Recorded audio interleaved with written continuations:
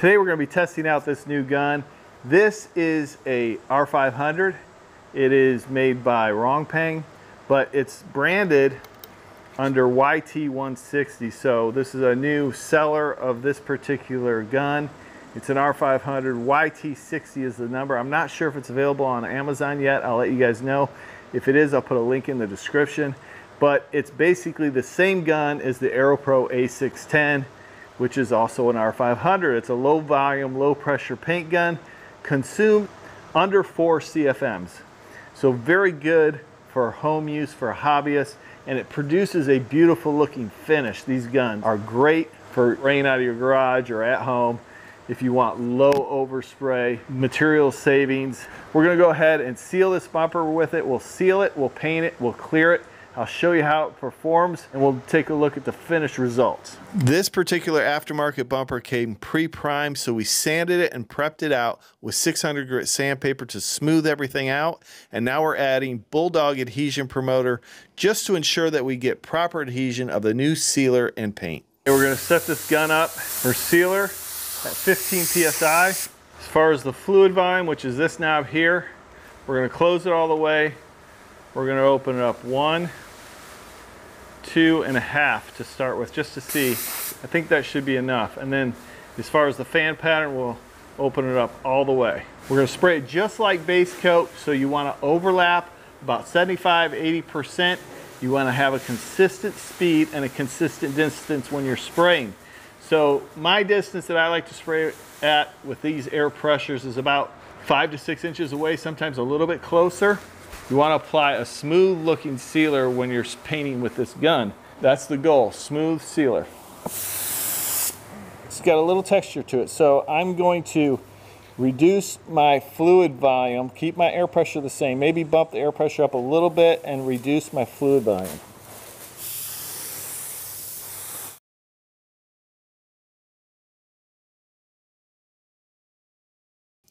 So the gun's spraying really well. It lays down a beautiful looking sealer. Now as far as sealer goes, we only need 1 coat, and even if it's a little bit transparent in areas, that's really not going to make a difference. We're going to be applying paint over this, but it does give us 1 uniform surface to apply our paint to. Okay, we'll get ready to spray the base with this YT160 gun, low volume, low pressure paint gun. Let's set the air pressure. It's at 18 PSI. We'll go 1, 2 turns out on the fluid volume and the fan pattern wide open. Let's go 2.5 on the fluid volume. There we go.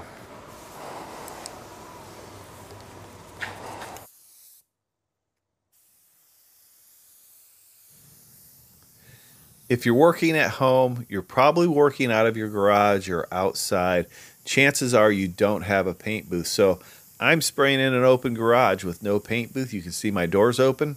Because of that, I want the least amount of overspray possible. So that's why I set this gun up the way I did. Now just remember, these gun settings are all adjustable. No one gun setting is perfect. So just because I'm suggesting this is how you do it to get these results, yes, but you can adjust it. Don't think it's set in stone and you need to be at these settings. That's not the case. Adjust it to where you feel comfortable. That's the most important thing, is where you feel comfortable.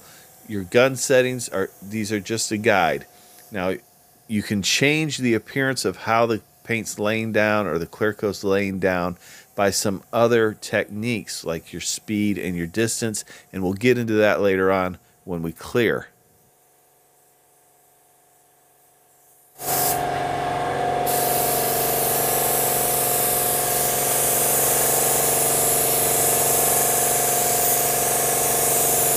Spraying well, but I'm going to bump it up just a little bit more.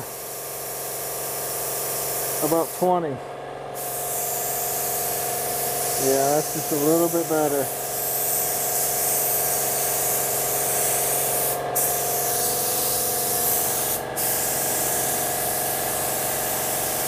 This is dry enough that I'm going to go ahead and put 1 more coat on it. It's drying quickly, and I'm spraying a little bit slower because of the low pressure.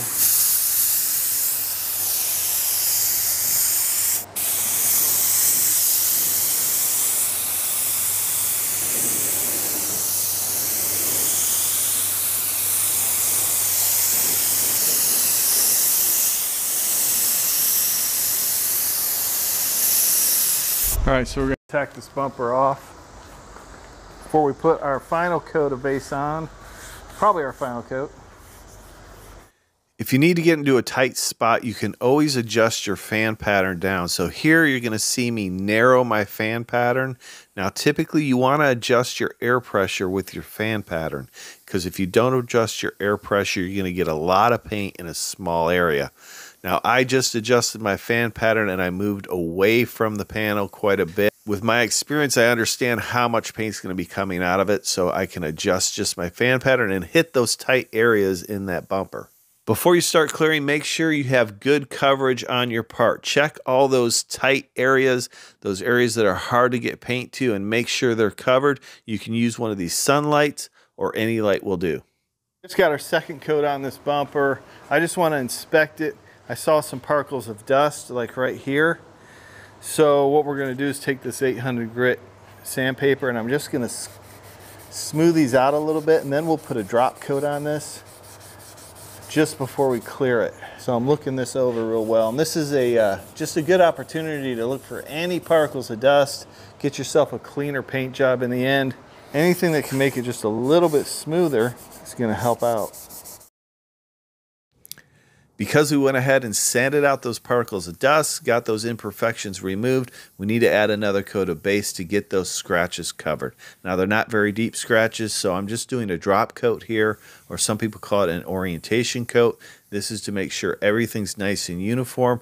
The only thing I'm doing different is just moving back a few inches so I'm not putting as much material on the panel. Now, you don't want to do a bunch of coats like this, you just want to do maybe one. Okay, we got the YT160, the low volume, low pressure budget paint gun. We're about ready to lay some clear on this Mustang bumper.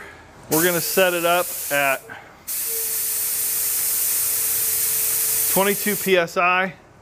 I'm gonna do 2 turns out from close. 1, 2, fan pattern is wide open. First coat, we're gonna just introduce the clear to the surface, not looking to make it perfect. And then the second coat, we'll slick it out. So the first coat we'll lay on, then we'll wait about 10 minutes in this heat. We'll wait about 10 minutes and lay on the second coat. So earlier I talked about sharing some different spraying techniques that are going to allow you to keep your air pressure low, your overspray low, and still lay down a beautiful looking clear coat. And the way we're going to do that is with our speed and our distance from the panel. So I'm able to spray a little bit quicker on this bumper than when we were spraying our base coat, because I moved a little bit closer to the panel. So probably like an inch or two closer to the panel. I'm spraying about 4 inches away, and I didn't really have to adjust my air pressure or my gun settings at all. Now we did bump up the air pressure to 22 PSI just because clear coat is a different, thicker product, and you want to have enough material coming out. I don't want any dry spray or anything like that. But you can adjust all that with your speed and your distance. So if you notice, I am spraying a little bit quicker here, and I'm experimenting here. So as I'm laying down this clear coat, I'll go a little bit slower to see how that clear's laying down.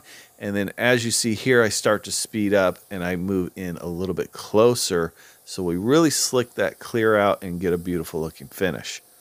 If you're new to painting and spraying clear coat, I would just say experiment with it.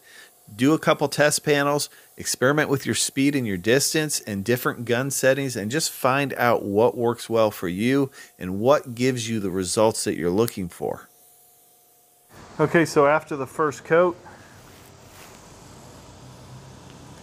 you notice I sprayed a little bit closer to the panel with a little more speed because of the fact that it's 100 degrees and it's drying really quickly, so I wanted to get the clear on there.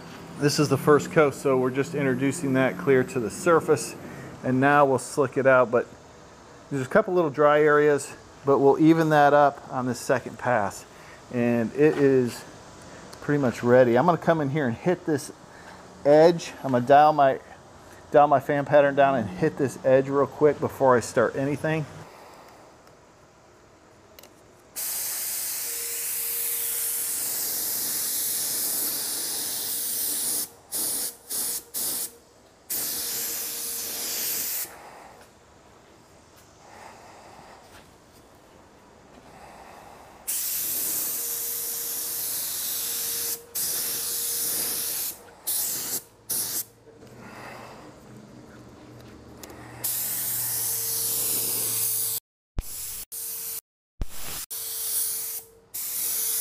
got a bug. I'll have to pick that out.